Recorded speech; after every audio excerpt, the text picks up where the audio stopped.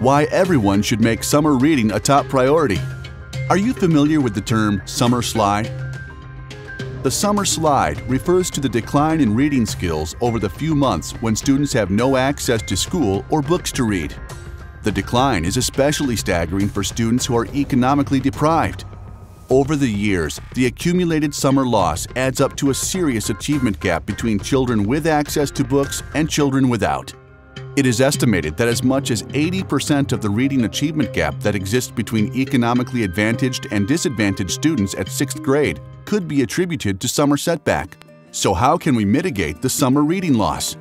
Having access to books over the summer months reinforces good learning habits and is critical to maintaining a child's achievement level. Studies have shown that kids with access to books over the summer return to school in the fall prepared to pick up where they left off, perhaps even ahead of where they left off. Engaged parents, especially during the summer, can instill a culture of reading in their household.